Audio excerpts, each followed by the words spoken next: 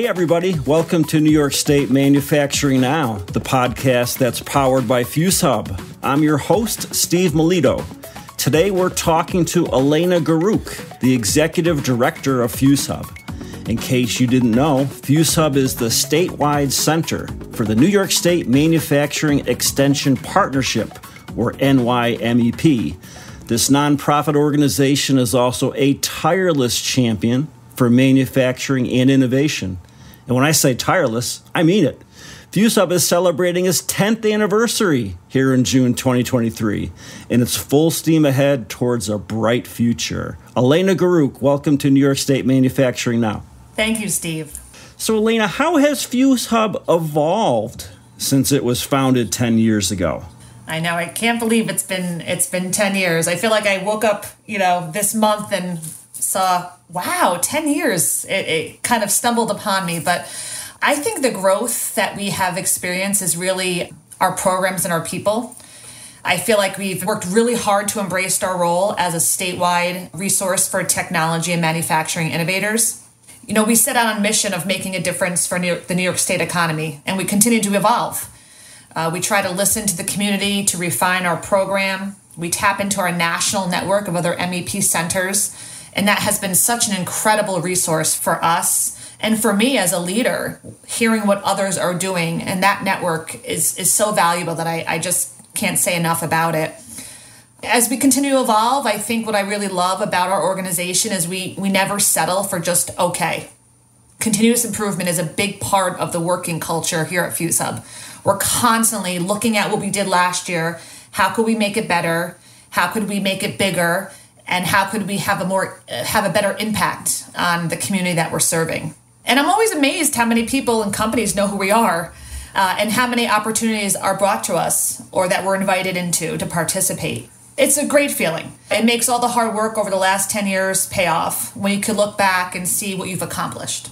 It's outstanding. So, Elena, what are some lessons learned, both good and bad, over the past 10 years?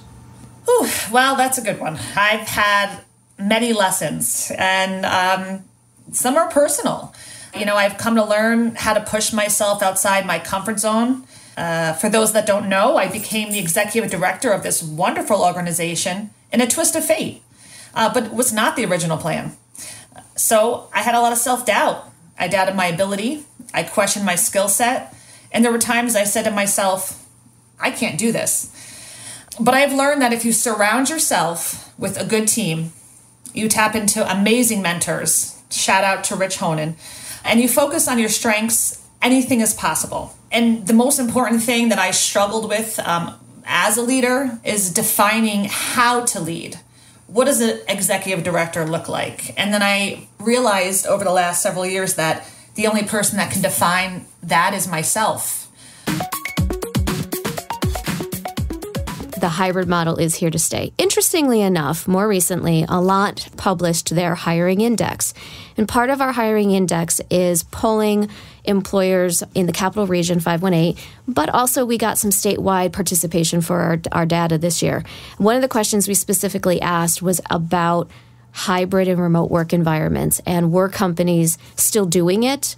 Did they have a significant amount of their workforce that was using that type of model? And over 50% of employers who responded to the survey said that they were doing it in some way. Interestingly enough, though, if you look at all of the participants that responded to the survey, it was almost split 50-50 of those that were going to stay hybrid or remote in some fashion and those who were not.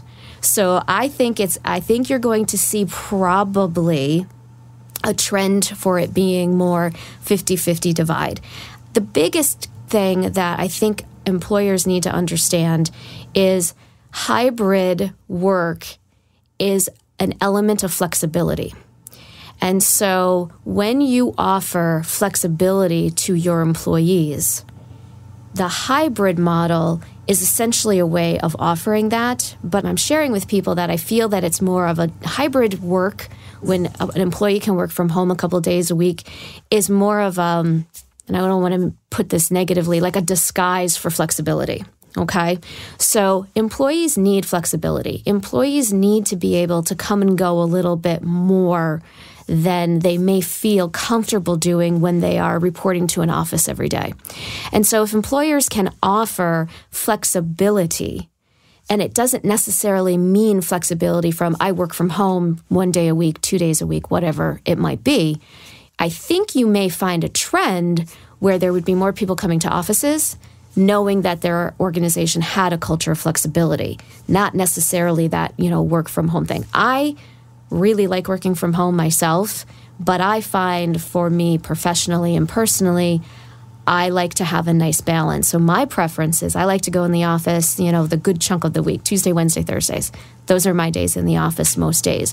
But there'll be days where Wednesday doesn't make sense for me to drive across town, go to my office for whatever meetings and other things that I have planned for my day that are closer to my home office.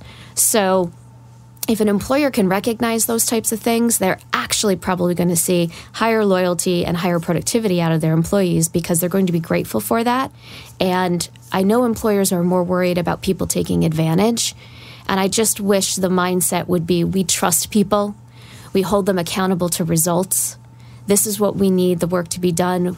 And if it's in a situation where it doesn't necessarily need to be done between the hours of 8 and 5, Monday through Friday, allowing for that flexibility to get the end result out there to your customers or a product or whatever it might be.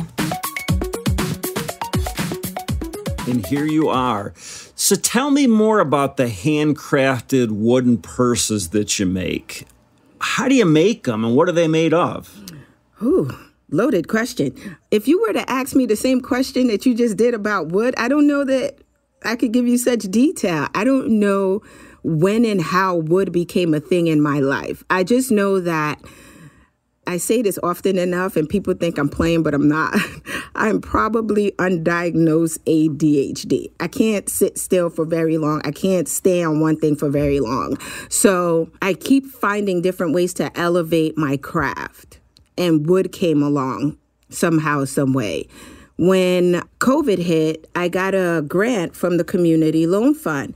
And for the longest time, you know how they catch you with those commercials and those infomercials. So Glowforge was on my vision board. I'm like, one day. And then the grant came along and it was like, you have to buy equipment. Well, I think this is an opportunity to buy equipment. So the Glowforge came into my life and I was able to create better wood projects. At the time, I only was envisioning handles. Wanted wood handles on my bag. Now, with the Glowforge, I can create whole bags with wood. I use all sorts of different wood. I started practicing with MDF because that's what Glowforge sends to you, and it's easy to mess up and not feel bad about it.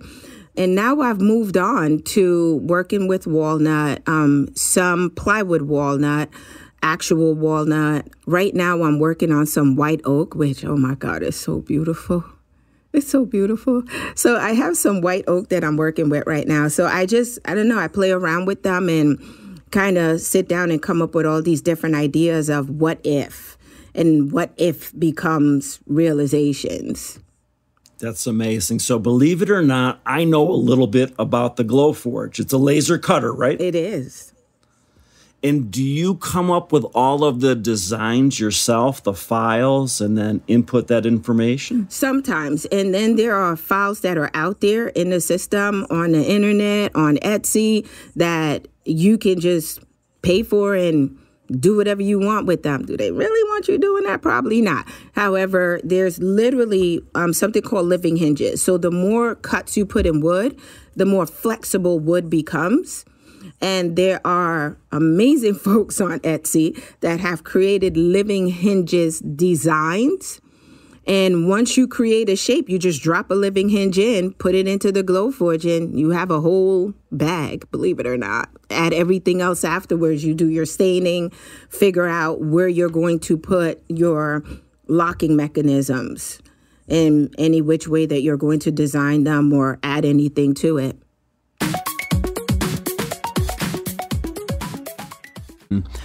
I kind of want to come back to, something that we share is we certainly both talk to a lot of startups, and as part of the work I do for the Fuse Hub Manufacturer Solutions Program, I hear from a lot of startups that say they need a contract manufacturer, but what they actually need for where they're at is design for manufacturing assistance and maybe some prototyping help. Do you work with young companies like these?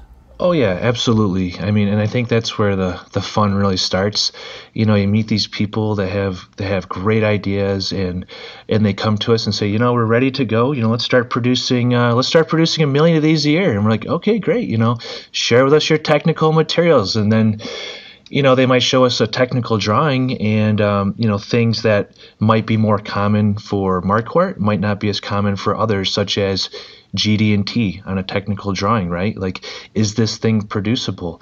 Do you really need to have aerospace level tolerances, on this product that, maybe is a toy for children, right? Does it really require that because it's going to drive cost? When it comes to electronics, what kind of design guidelines are you using? A schematic's a schematic, but when you do an actual layout on a board, are you considering things like ceramic components and their placement to mounting features or to the edge of the board for flexibility on that board while being used in the real world? And that might lead to degraded performance and unexpected failures in your customer's hands, which isn't going to really create that bond that you need to set, especially at that most critical time at the beginning of your relationship. And so we help you we'll call it measure twice and cut once. So you mentioned aerospace. Are there certain industries that you're especially interested in working with? For the people that are working with me on the business development team, we're really looking for companies within the U.S. that are working within the aerospace, drone, defense, and medical areas. We kind of have this large bucket that we call other, which many startup companies will fall into. But in terms of what we'll call the established businesses, really those would be the big four that we're focusing on. So one of the things that your organization does is to give food and beverage companies a way to connect with each other. Can you tell us about that and how you facilitate networking? What we learned is the old school method, where you need to be in front of people, communicate.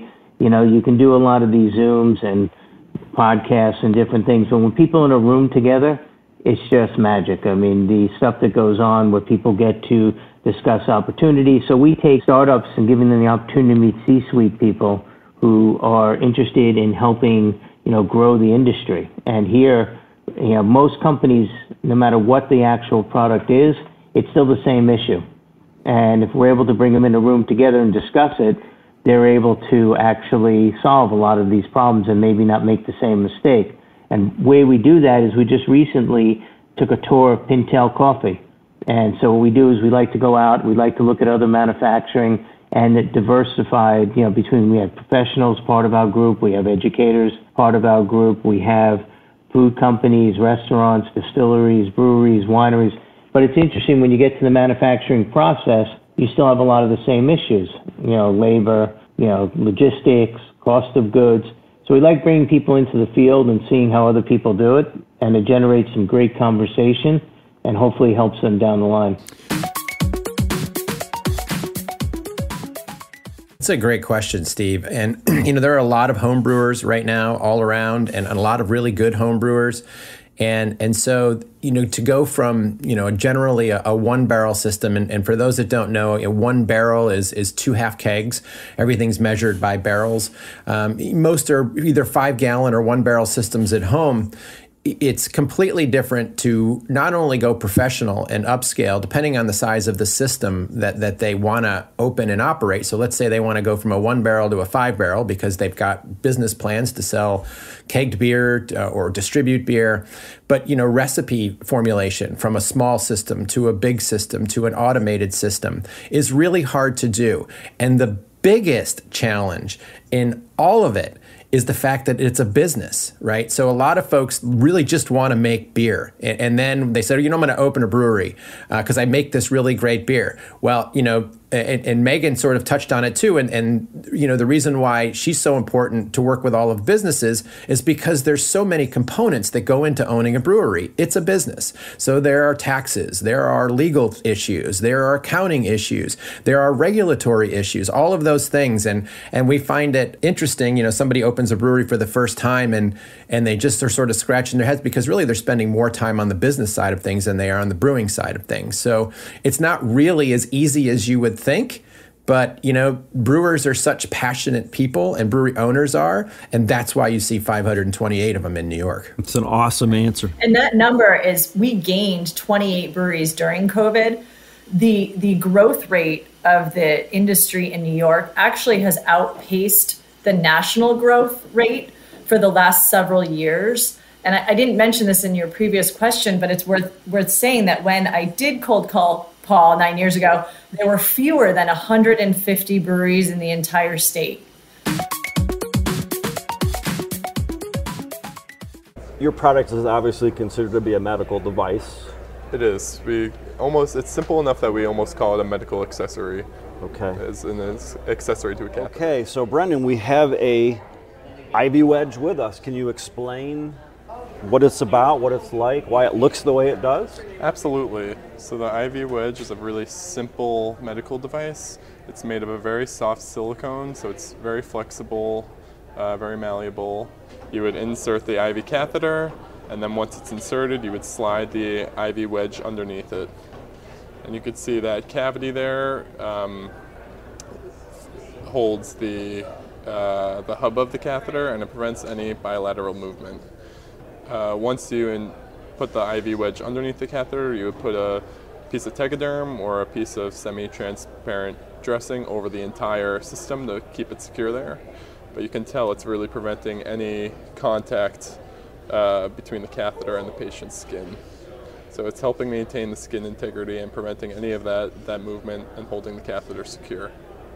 Unlike, say, gauze, which will loosen over time. Exactly. So you can imagine if this catheter was in and you just had gauze supporting it, there's nothing really preventing that movement. There's tape over it, but there'll be tape over the wedge as well.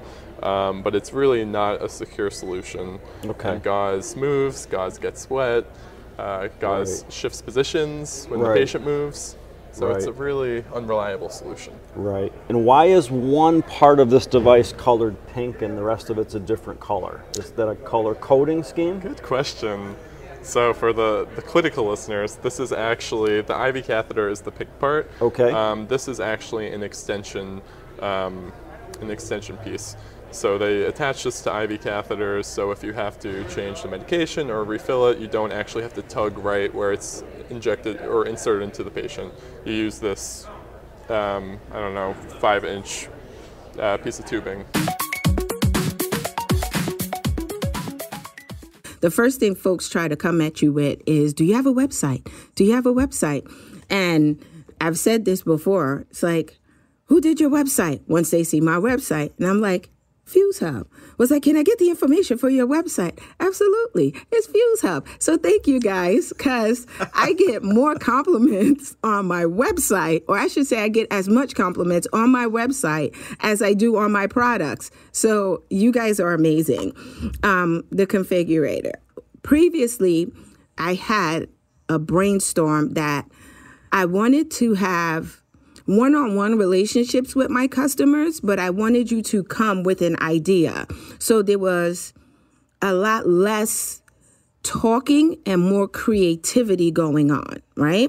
So I created in my head what I could not bring to life and did the very best I could to explain to you guys, this is how I want it to look. This is what I want to have happen, but I don't know how to make this happen. And you guys were so amazing and so patient working with me to bring to life the aspect on my website where you can go in, you can click on a bag and say, yeah, I don't really like the look of this in black. Can I make it brown? Can I make my hardware look in this color? And literally see those changes happen before your eyes.